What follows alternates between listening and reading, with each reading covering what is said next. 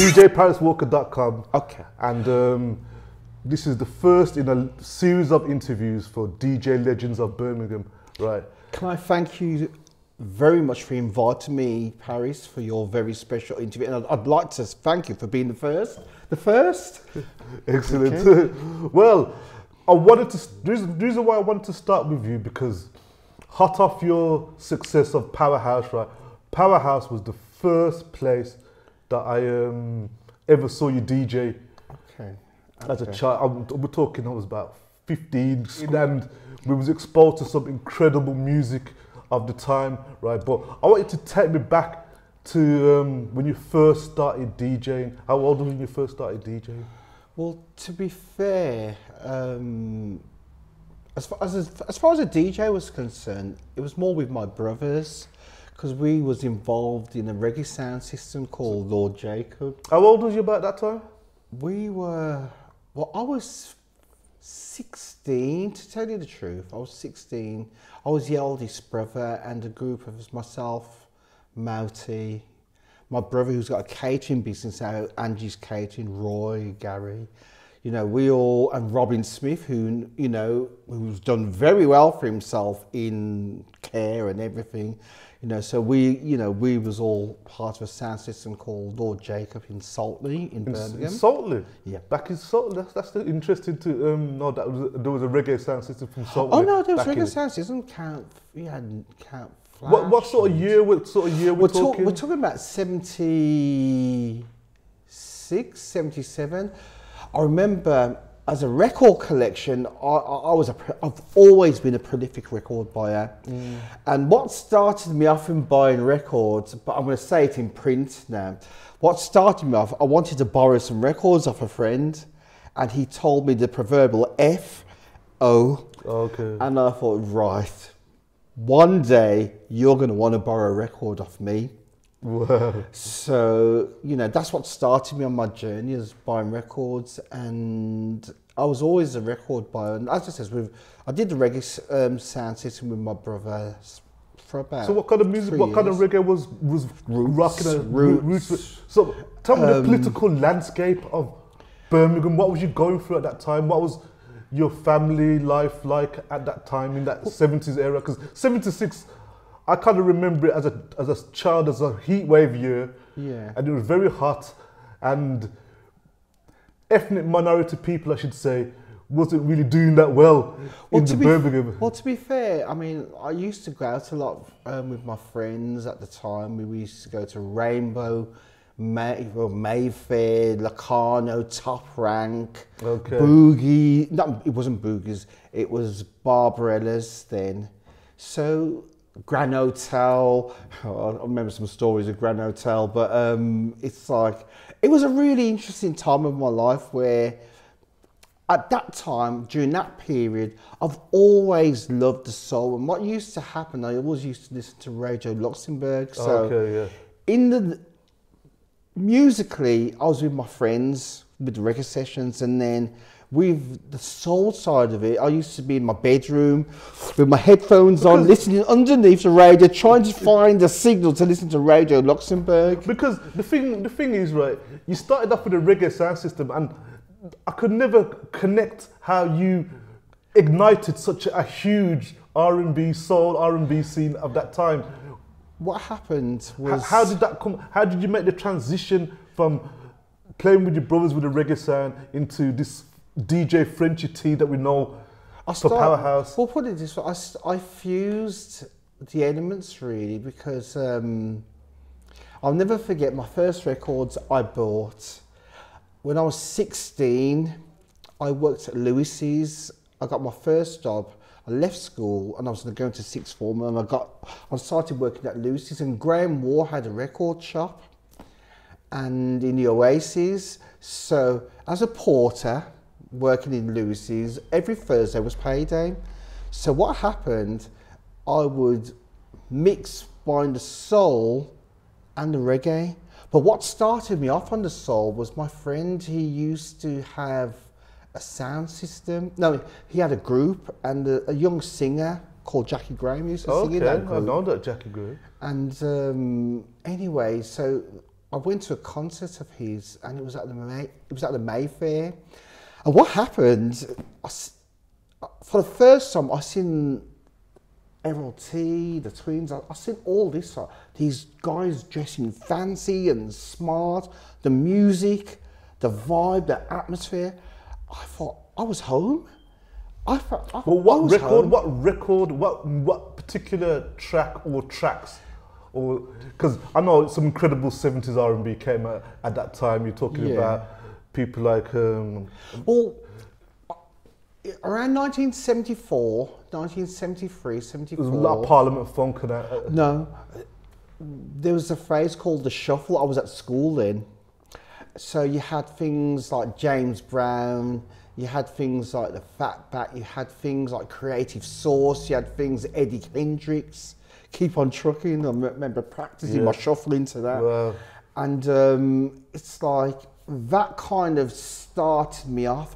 But what I kind of realised where my soul-y side came into it, I was always fascinated with Isaac Hayes' Shaft, but more importantly for me personally was the Four Tops, Are You Man Enough? Okay. And what happened, it was like, I realised that I had a certain soul-y side, which I don't know, to this day I've maintained it with myself. So moving on, it was like when I started to, so I combined buying reggae and soul during that period.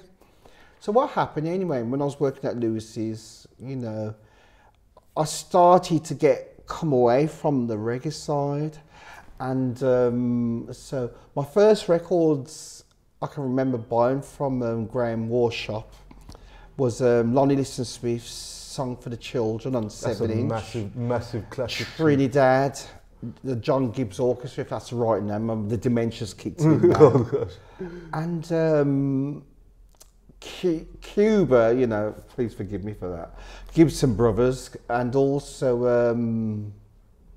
there was something else. But the main thing about it was what it did. It introduced me to the world of the jazz funk thing because I didn't know it existed. And when I discovered it, things like Ronnie Harris, Gary's Gang, Players Association, all these sort of things, I thought, geez, I'm home. Because what I'm getting at with your discovery of this music, right, was that Birmingham in the 70s and early 80s was, from the black community point of view, was heavily reggae. You couldn't really get a gig unless you were playing reggae at that point in time. So how you managed to get gigs? Well, what happened? Well, to tell you the truth, what really happened, there was a transition where you had places like Barbarella's, Rebecca's, where you had soul sections and reggae sections. So just literally sectioned off for soul. Section, and you had like the Mayfair, Rainbow Suite, where you had the reggae element, the heavy, like the sound system, and then they played a bit of James Brown and something like that. But what happened though, for my part, the disco scene came into effect around 77, 78, 79. The disco scene, the jazz funk scene started to come into play. And now I was more and more into that. I was more and more into that. And I met a young DJ who was buying records. And I met a young DJ called, at the Discovery, called Paul Dixon. Wow.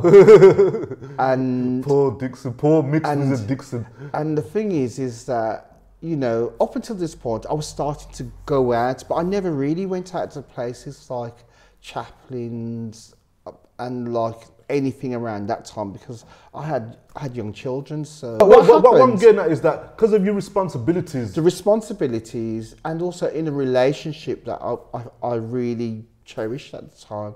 I wasn't really that bothered about going to clubs and all that in that. Okay. The kind of clubs we was going to was more like Rising Star and with KKJ, because KKJ used to be the Chris Kennedy Jr.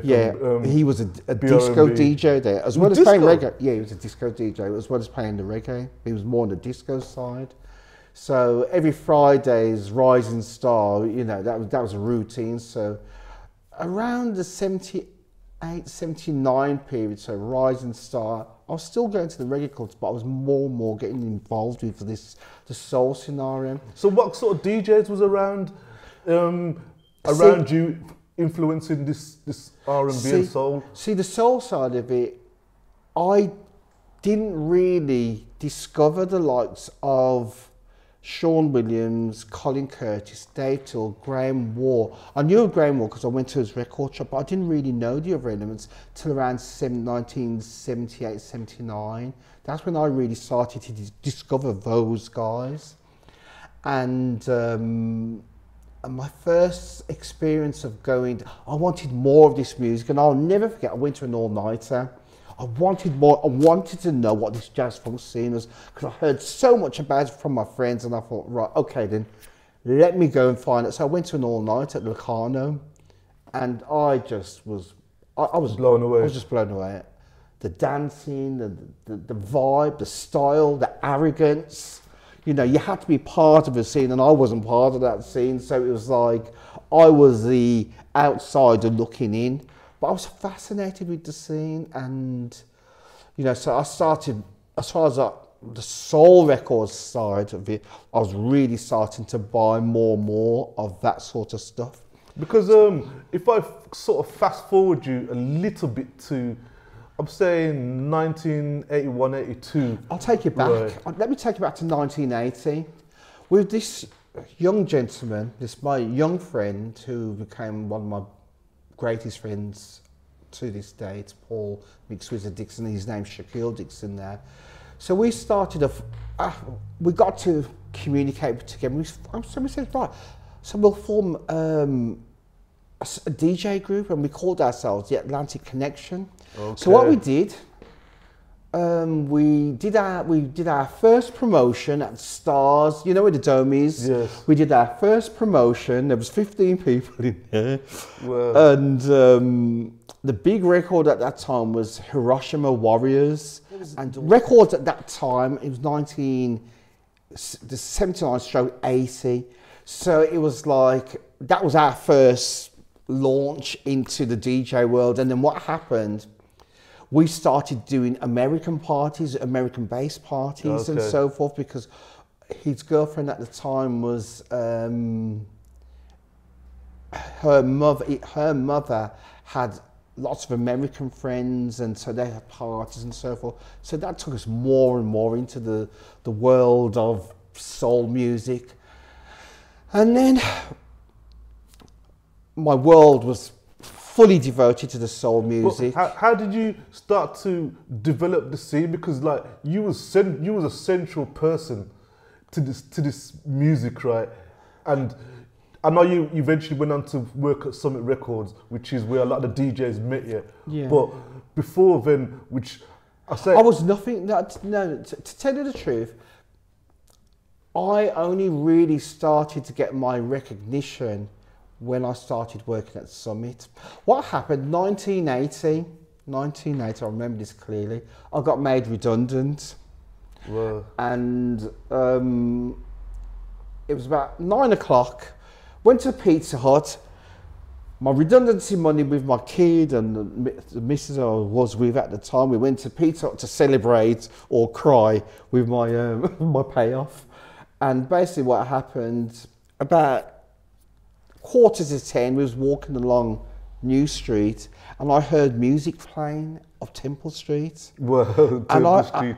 And I thought, wow, what's going on? What's that? So I said, hold on, let me go and have a look. It was about 9:45.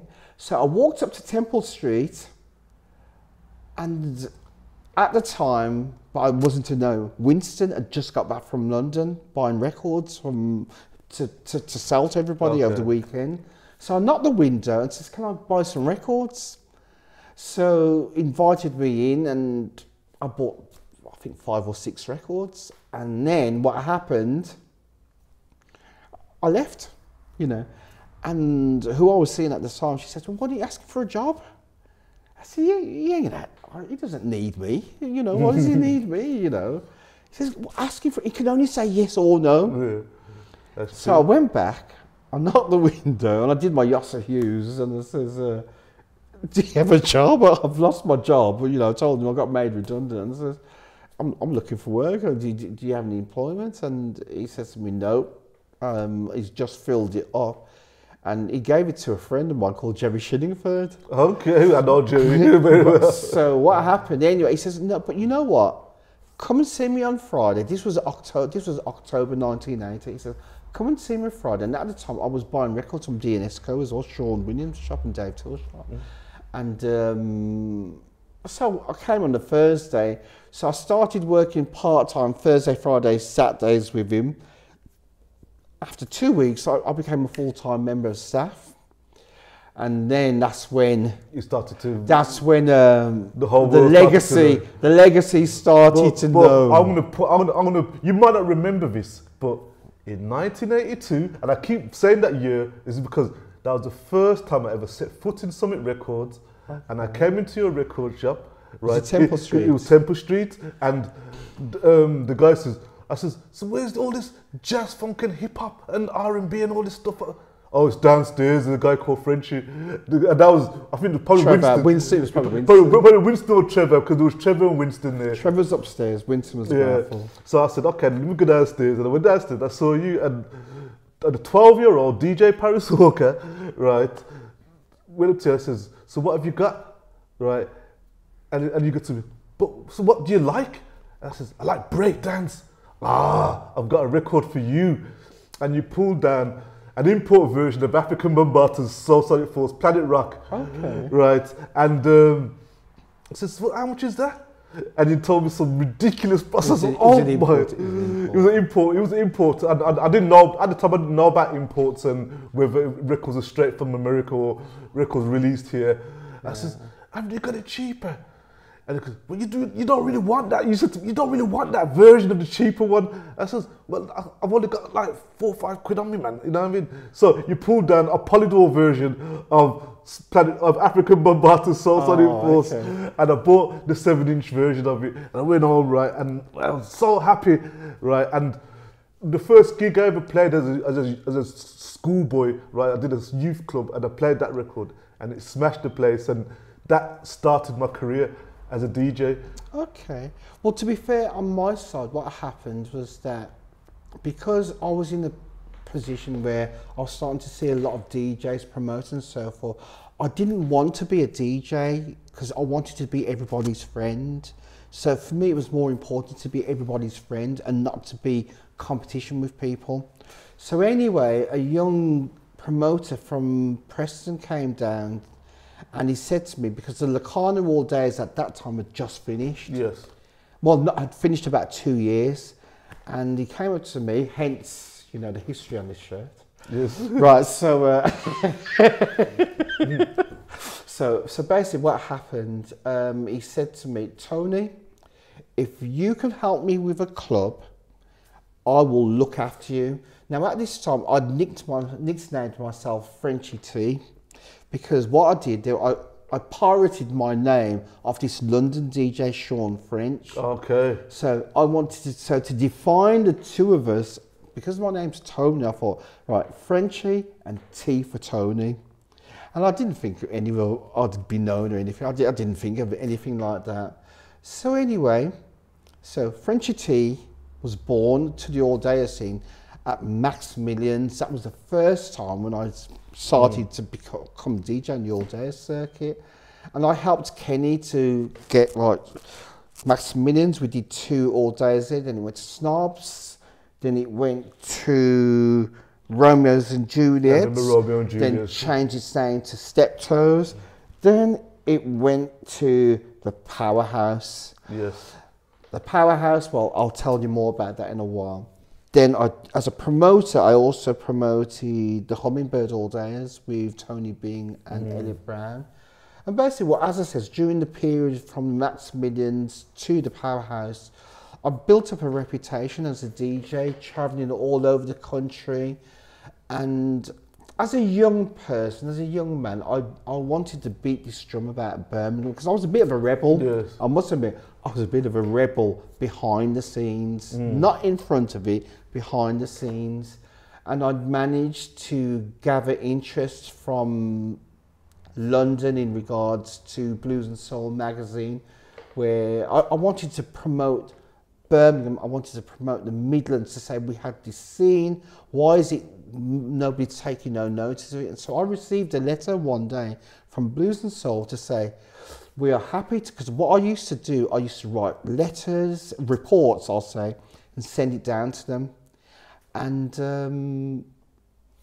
I had a letter, and I was given to the gig to say, we thank you, we're proud to announce that, you know, you are now a contributor for Blues and Soul for the Midlands area. Wow. So that kind of started things off for me.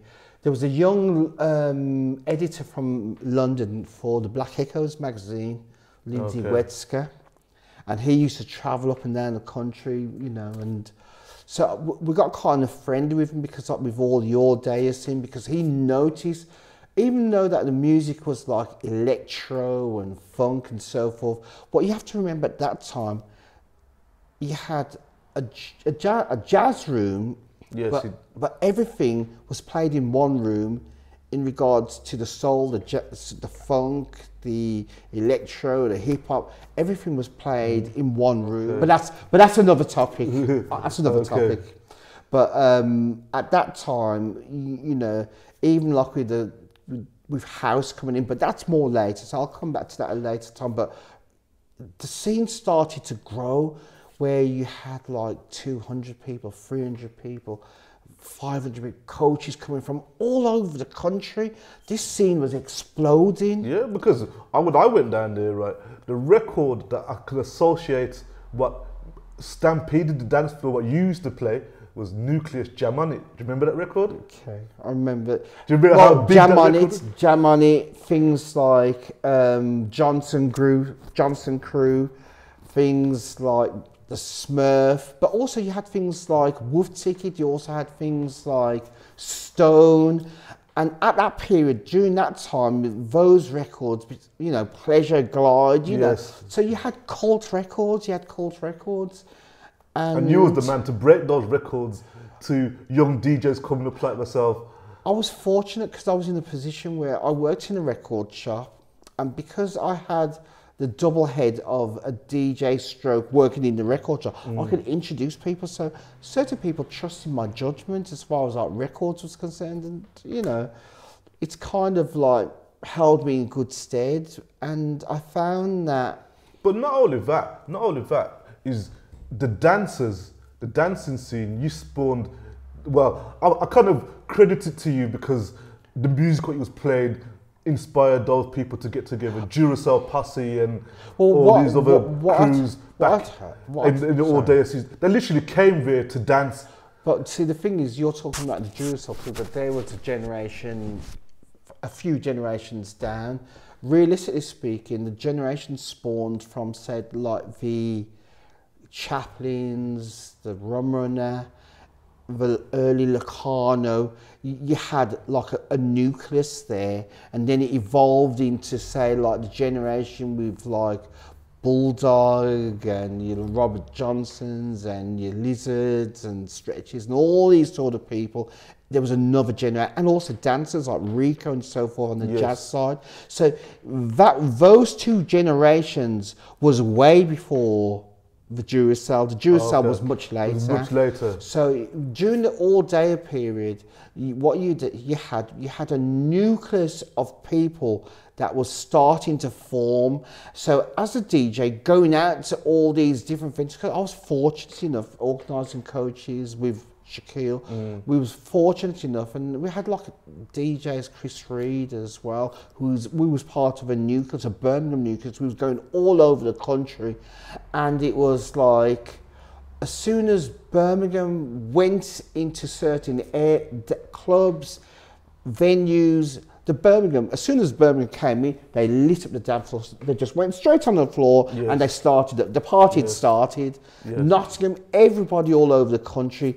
At one stage, they was calling it Frenchie's Army. They're coming in, starting the party. And to be fair, those are special times because looking back, I didn't realise that things like with the All Day scene at that time, where you had like the powerhouse. Now, I'll bring into the powerhouse now, where the powerhouse became the pinnacle of the build-up of all those other All Days that I mentioned. So these were the building blocks. That was the building blocks. So what the powerhouse became. Yeah.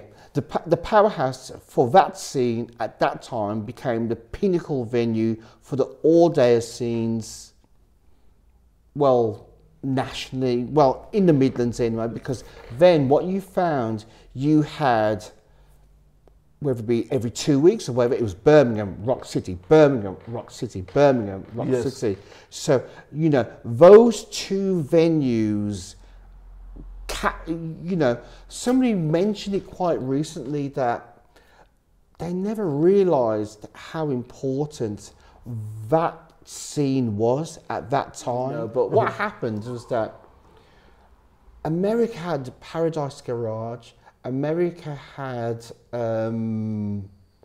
Studio 54. Fair enough, we had our certain things like with Rum Runner, but the powerhouse was our Paradise Garage. Yeah, because what it was jazz funk. You literally had a jazz room where there was like that small. It wasn't even just a jazz funk. What it was a mixture of a combination of lots of music, whether it be jazz, electro, funk, all the mixtures. There was a lot of music, and what it was, people was coming out to dance every Sunday. It was a ritual. Yes. It was a ritual. Yes. So it was like, can you imagine? You're talking about young people who weren't really working. Some people, I don't know how they managed. You had I call it the taxing crew, the town crew, where they made their own money to attend these venues. But the thing is, though, the crux of it really was that this scene captivated and captured the imagination of a country.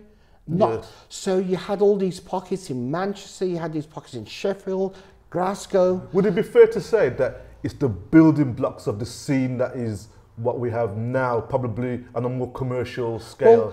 Well, you've got to look on it like this. The dance scene came from the all-day scene. It was an offshoot.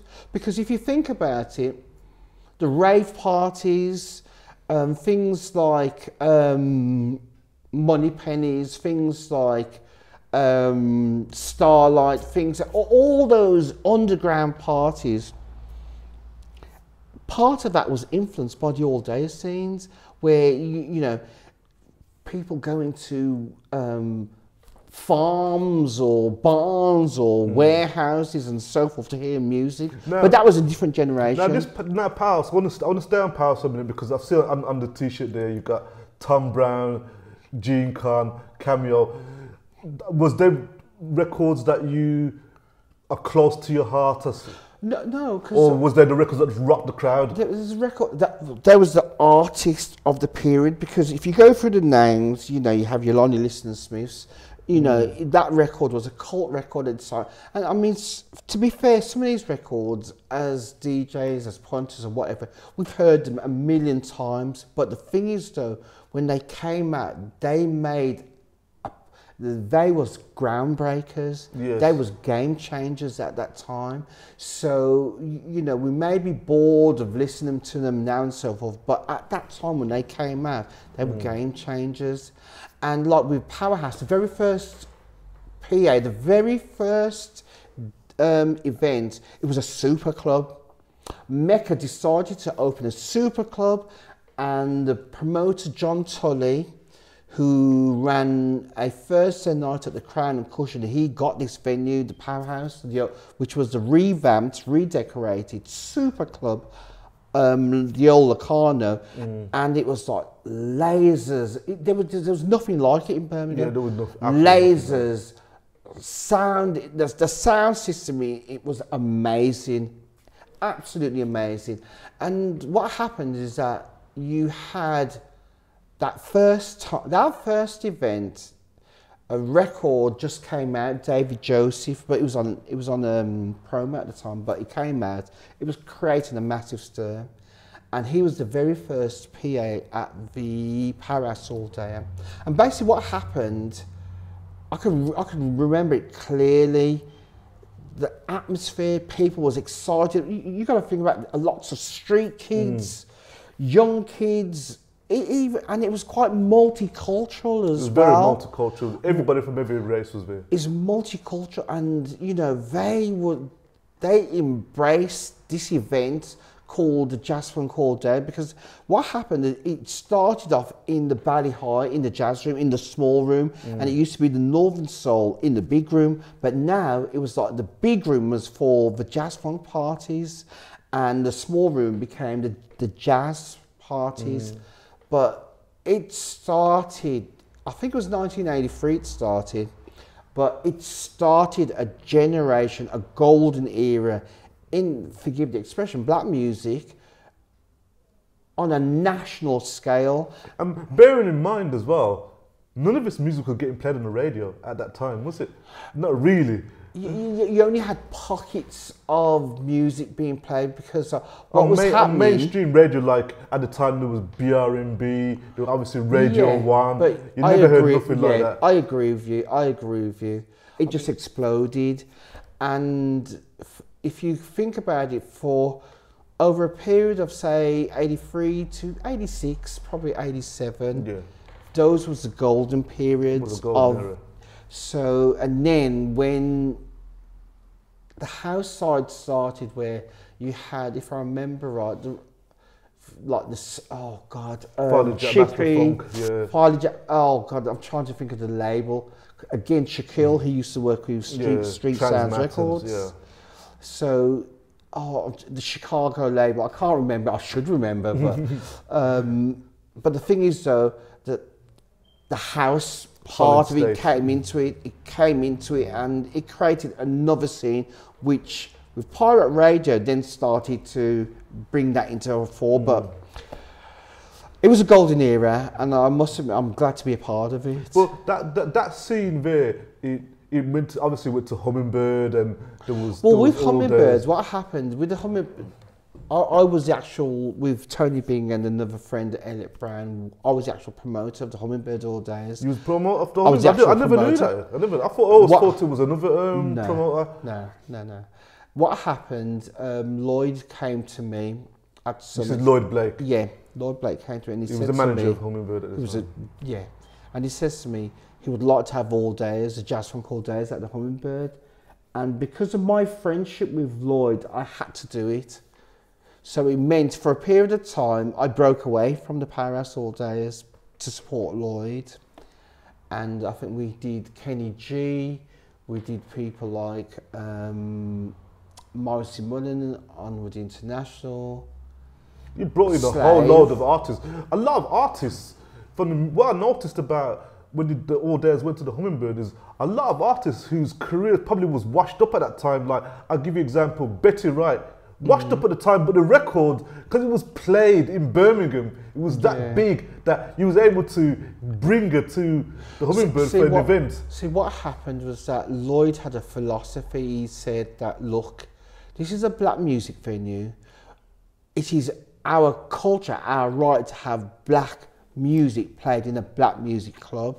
And he fought so hard, whether people liked him or not, he fought so hard for black artists to have a platform in Birmingham City Centre, and he did do that. He did do that. 100%. So, you know, under a variety of restraints, you know, he couldn't maintain the venue, but the one thing he did do, he did fulfill a promise where people like Gil Scott-Heron, people, you know, people from all over the world, Curtis Mayfield and so Public forth. Enemy, NWA came there. Mary J. Blige. Mary J. Blige. R. Kelly came there, love him or hate him now, but he was there. People came, artists came, and there was a venue, a black venue for black music artists.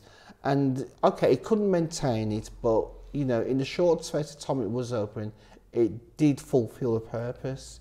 And so when your day is seen, now in 84, coming to 85, music had started to change in a way where the accessibility was starting to become more open. Again, another gentleman, his name was Cecil Morris. Yes. He came to Summit Records and he says, look... Cecil Morris of PCRL Radio, yeah. He said to me, right, I'm putting together a radio station. I'd like to have you as one of my soul presenters on the radio station, and also he spoke to Trevor Ranks to do one of the reggae programs. So the original PCRL setup was 6 DJs. It was myself. So you were literally the very first pirate radio DJ. I was the third presenter on PCRL. So we had Rodney J, there was 6 of us, Rodney J, Music Master Cecil himself, Orlando M, Stones, Trevor Ranks, and me.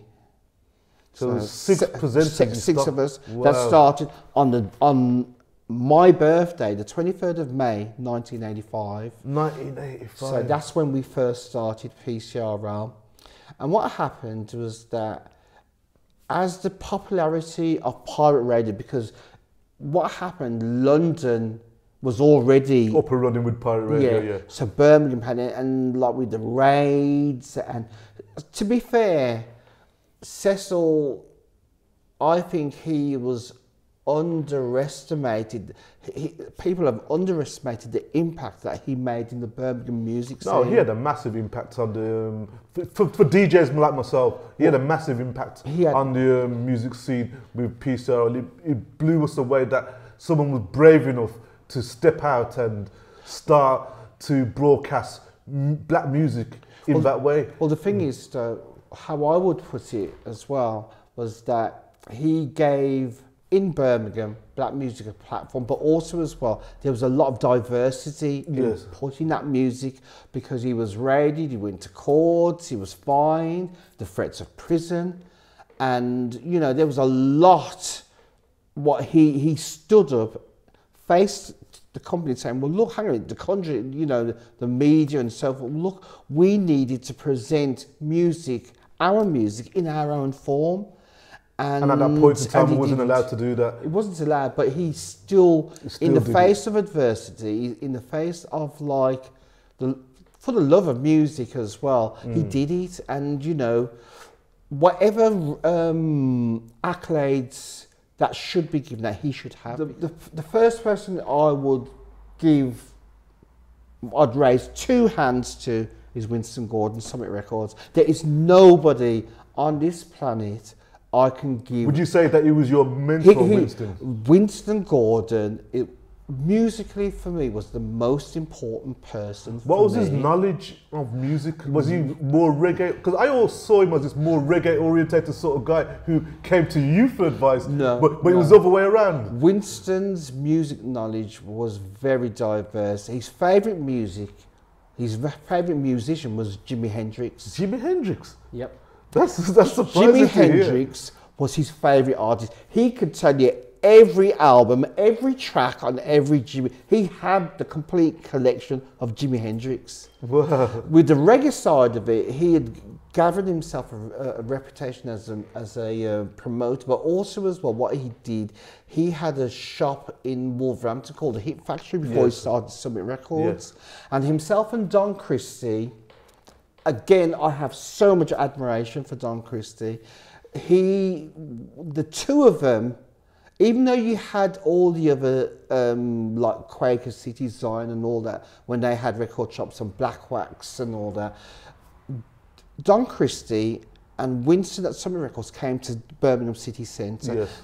And even though you had Bailey's Records, they brought music into black music to a different form. They were all the places. As a DJ coming up, they were the only places to go for music. If you wanted up-to-date, upfront reggae, hip-hop or R&B or house or any of the genres that we just mentioned, Don Christie's The Summits was the places to go.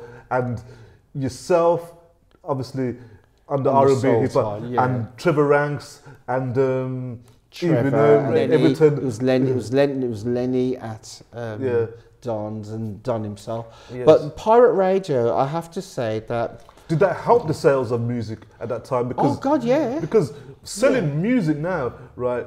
One track that I would say I credited you for moving as far as retail is concerned was On Vogue. Hold on. See, but En Vogue was more later on. I know it was later on, yeah, but it was a record that they were unknown, completely unknown, and it was an import record, and it was like an underground record that took off. So my take on that is that you have lots of different records that could have been, I call icon records. The first one I would say would have been Kenny Burke, Rising to the Top. The second one I would have said would have been Chaka Khan, Ain't Nobody. The next one, even though you had lots of records in between that, in Birmingham, I had the privilege of having one of only 3 copies in the country of Sahara's Love So Fine. Oh my God, I remember that record. So it was a nice pat in the back for me, and it was my birthday and all that kind of stuff. But the thing is though, as I says, moving on, I was personally driven to wanting to promote a soul and dance station in Birmingham.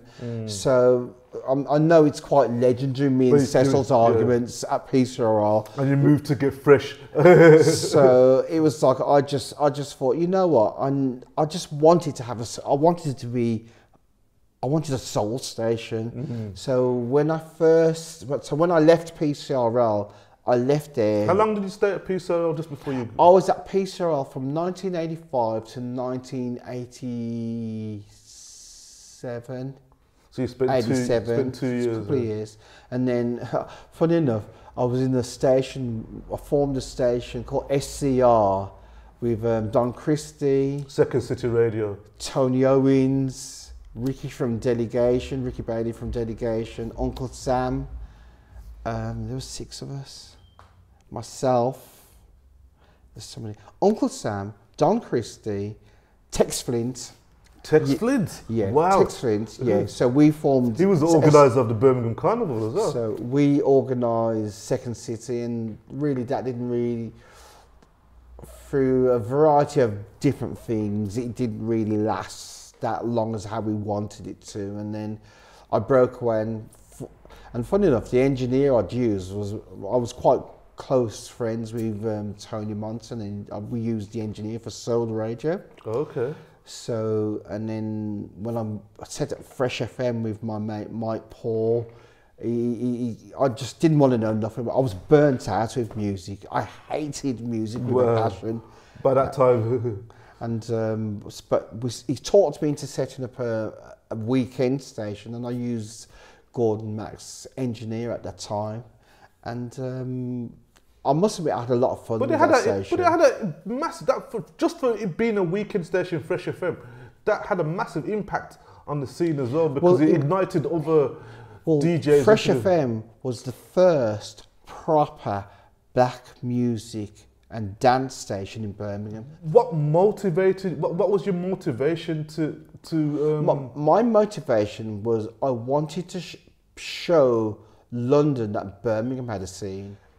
I started to lose interest in music because of one reason or another.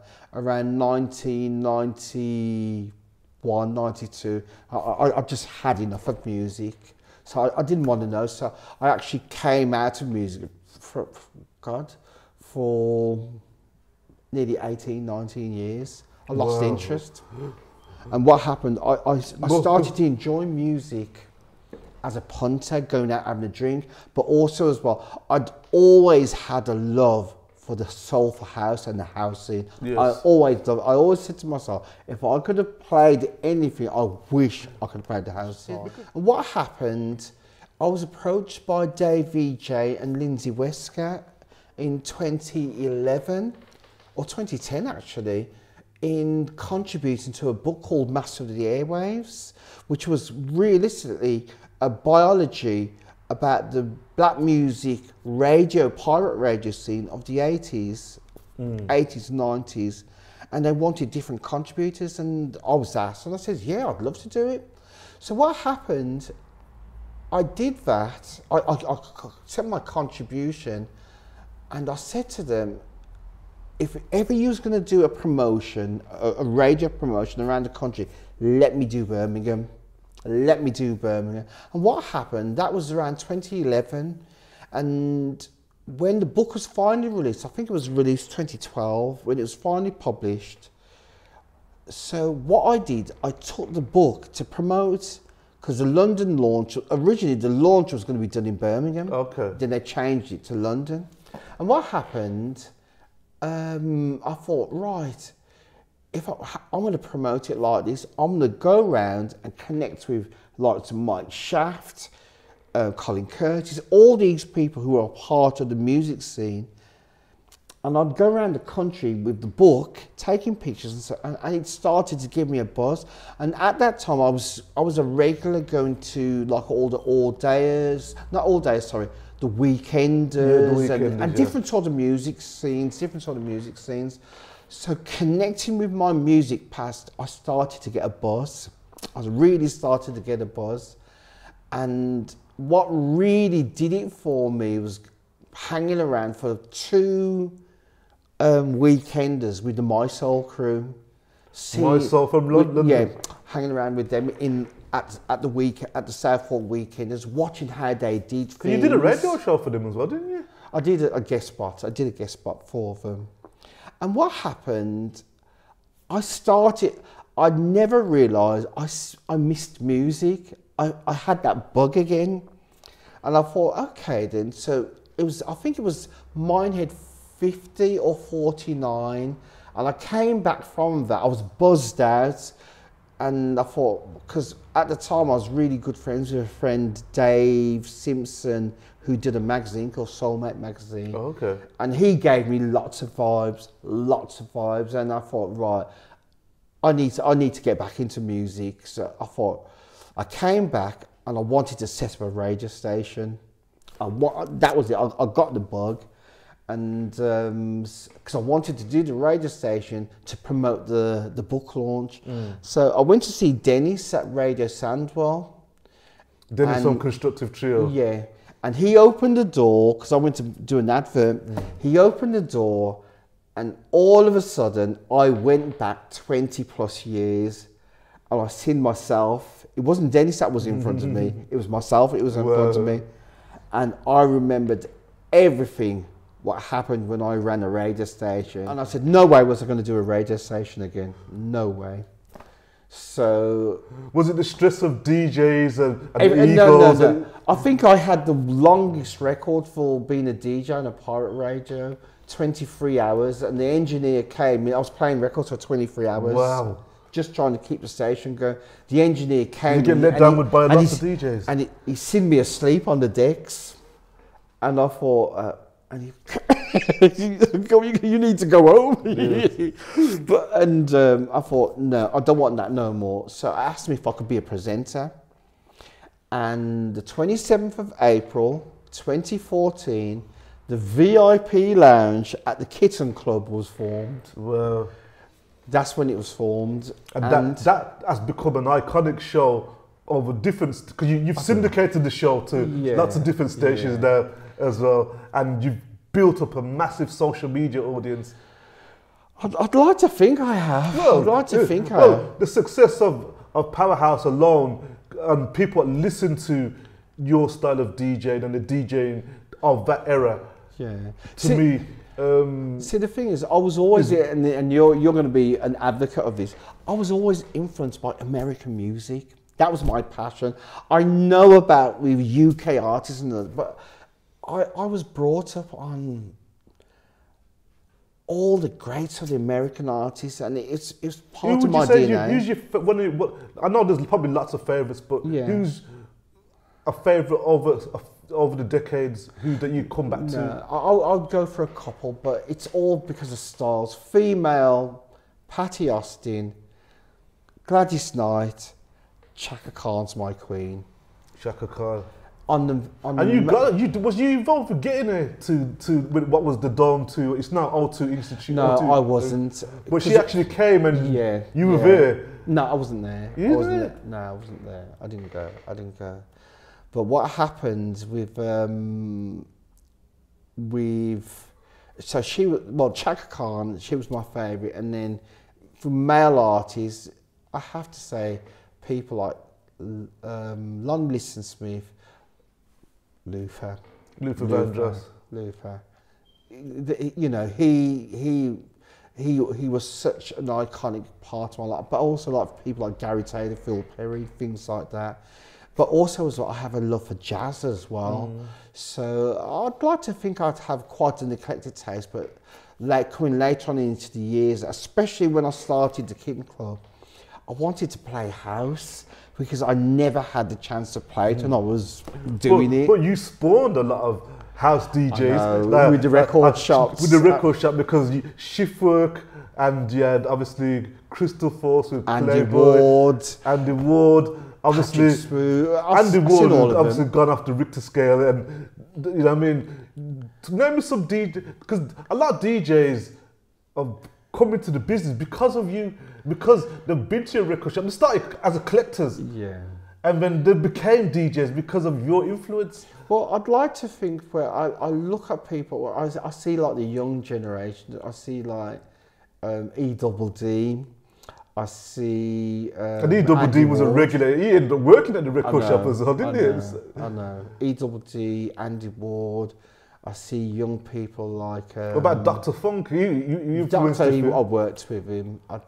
Cash, you know, when it came to the radio, you know, of everybody on the radio, if I was to look at somebody who was kind of like my boy as far as like the radio was, like Cash will always be very special to me as far as like radio was concerned. Like with the effort, the energy, and the what we tried to do to make a radio station. And I'll never forget how we got into getting him onto the radio station. Let's run through that quickly. Well, he came to me, I was waiting This is Cash Rex. Yeah, Cash Rex. I was waiting for a train at New Street's train station. And he came up to me and says, French, you know, because he used to write letters to Kenny B and on Peace Roll, this is on Peace Roll. He says, we haven't got enough hip hop on pirate radio, we ain't got enough hip hop. And I was in the process of setting up Fresh FM. SCR, was it SCR? Second City. And he says, you know, we need some more hip hop on the radio. And I says, well, if you want more hip hop, why don't you do it?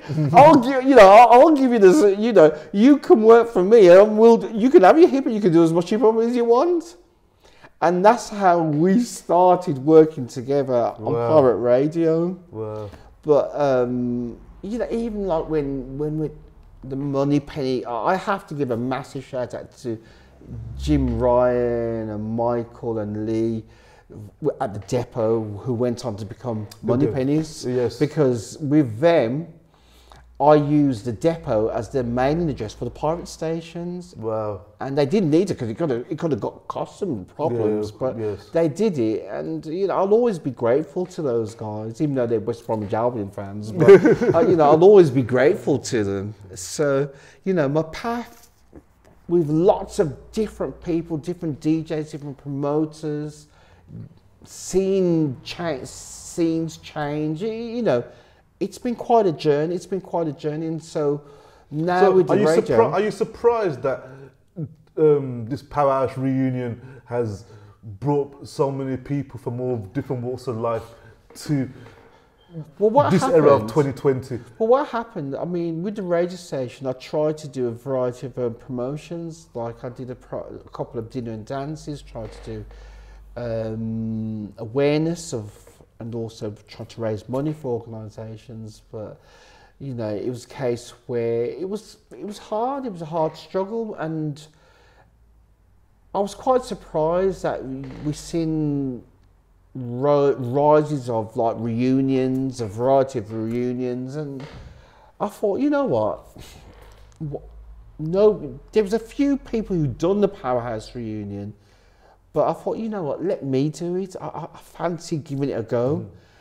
I think because it came from you, because people knew it was you and you was a DJ there, not people who were just trying to say Powerhouse because they went to the event, but people I and don't DJs. know. I really don't know why it took off. I really, really don't know why it took off, because when I put it together, there was lots of things going on what I didn't have what I really wanted, but when I did put it together and started the promotion of it, I set up a page on Facebook with it, and I don't know, it just caught people's imagination. I don't know why. I really, really don't know why it caught the imagination. And it started from May 2019, and I let everybody know in June that the 30th of November, this reunion about the Birmingham Powerhouse, I was doing it. Well, I didn't say I was doing it, I just kind of kept in the background, but I got it all going out. I announced it, 30th of November, Birmingham Powerhouse. And I don't know, it just happened. There was a bit of a rollerball where people was talking about it, people was saying, "Get this Powerhouse organized," and I thought, wow, there's me planning just one room. Who did you have on the bill for those events?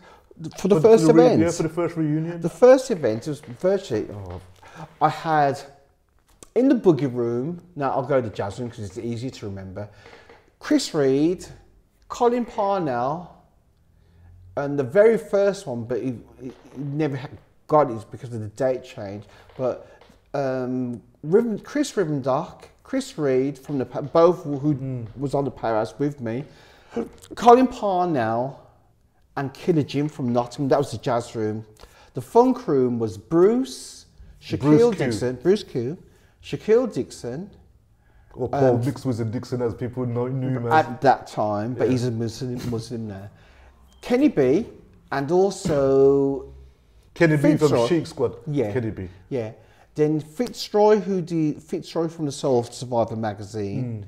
And Simon Schoolboy Phillips. That was the first DJs. Simon Schoolboy Phillips from Nottingham. Leicester. Leicester. Leicester. Yeah. It's one step ahead from Nottingham. Yeah. So those are my DJs. And what happened, it wasn't the DJs that made the event. It was the magic of going back in time, remembering our youth, remembering friends, because we'd lost a lot of friends over the years. But did you see original faces from? When you was going through the crowd, did you see faces from that era? Well, but obviously the older self. Well, speaking about the event itself, I was shocked about the response to it. I was really shocked, and so I thought, what I'll do to make it extra special, I'm going to reach out to certain artists to make it special, and I didn't announce it. So I managed to sort out Carl from Loose Ends. Wow. I managed to sort out Lester from Atmosphere, Dancing in Outer Space. and because I actually managed projection. How did you find Atmosphere? I found, I had the resources you connected. To find, and Doreen from Projection as well, because I used to manage them. Wow. So there's a lot of things people don't realise what I was involved with. And what happened, so I didn't announce it that they was coming. I just wanted everybody to come on the back of the Powerhouse reunion. So on the night, I was really, really amazed. I mean, I didn't enjoy it myself because... You're never going to enjoy it as a promoter because you're too much was organising. Going on, yeah. But looking down at the crowd, watching the bodies moving and the appreciation of the people hugging people that I haven't seen in years. I wanted to come myself, but because of work commitments, I couldn't be there. But I was there because the social media made me be there because everybody was filming it, and it was just I was shocked. Incredible, and I was thinking, this really took off, and I saw faces that I knew from who used to go when I used to go to Powerhouse back in the day. What was amazing for me was one of the DJs, Fitz, well actually, but Fitz, he says, London has not got nothing like this. And people were saying that, I mean, they were saying that it was like, this was one of the best night outs for the decades. Yes. And again, I couldn't see because, you know. Well, the comments what I was seeing on social media said it spoke for itself, and it was obviously a phenomenal night. One thing I want to, because I want to try and wrap it up. But your career spanned from the 70s up until now. With a break, obviously you all take breaks. With a break, but it spanned this era where you've been a club promoter, you're a DJ, you've sold the music in a retail fashion, you've managed artists, you've been motivated to mentor other DJs as well over the years, right? In your words, what does it take to become a DJ of any? I don't want to say successful because that can mean a lot of things for a lot of people, financial. I just think that a DJ, what's got the name that you have, a synonymous name in a city like Birmingham. I don't know if I got a good name or not. I don't know about that. Believe me, you wouldn't be here if you wasn't. I don't know about that, but the one thing I would always say is just be yourselves, enjoy what you do. You have to embrace the business side of it because, I mean, I didn't really embrace the business side of it. If I did, I would have done things a lot better. But I think you need to embrace the business side of it. You need to embrace the current trends as well because things are forever moving. So you need to embrace that as well. And if possible, stay political correct. You can't please everybody all the time, but try to please most people. Just, you know, so that's what I would say because, like, it's one of those industries where you can absolutely love it, but you can absolutely hate it as well. So it's good to have thick skin as well because you're going to need it as well. So enjoy, and if anything, you know, try and set yourself goals where you want to achieve things within it. Would you say in your career that you've achieved, I'd say at least 80% of the goals? No, definitely not. All I would say is that I was fortunate to experience a lot of nice things. I was fortunate to experience a lot of positive things, but I've also experienced a lot of bad things as well, which wasn't nice. So that kind of like, it gives me a balance of not going crazy over certain things. So this Powerhouse reunion, it's brilliant and so forth, but it's also measured as well in my own personal appreciation of it. What happens to it tomorrow, next year, the year after, I really don't know. I really don't know. Where do you see your career? You're back in the music scene. You're DJing on various. Your radio show's syndicated in a lot of different stations. Where do you see your career going now? Is your future in radio mostly, or where do you see it going? No. Are you still going to continue with? I prefer to term it a different way. I prefer to term it that. As far as music is concerned, I just want to try to maintain a love. If I can maintain a love for it, then however long it lasts, then I'll enjoy that journey. If that time comes, which it will come, when that time comes where, you know, I've had a good innings, because I've had a good innings, especially with the rebirth. I didn't expect it. But I've had a good innings, and so, you know, at least I can look back, and I think also as well, at least I have like the shows where if I put them all up on YouTube now, they'll be forever there. You know, I've left a legacy, good, bad, indifferent. I've left a legacy. I would like to think that I'm part of your legacy as a DJ that was influenced by your skill as a DJ and your knowledge of music in the R&B and hip hop world. And Frenchie, it's been a pleasure. It's absolutely, you don't understand the name of the day. Thank you.